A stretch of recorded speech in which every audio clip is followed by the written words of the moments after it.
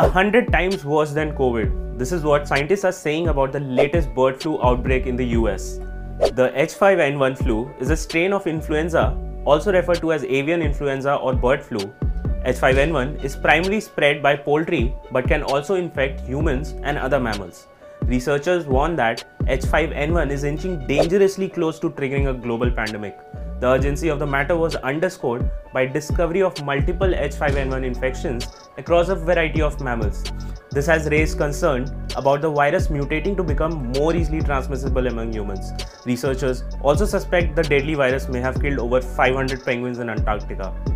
The World Health Organization estimates the fatality rate for H5N1 at a staggering 52%, significantly higher than COVID. Beyond the health risk, the spread of H5N1 virus also have economic implications, particularly for the dairy and poultry industries.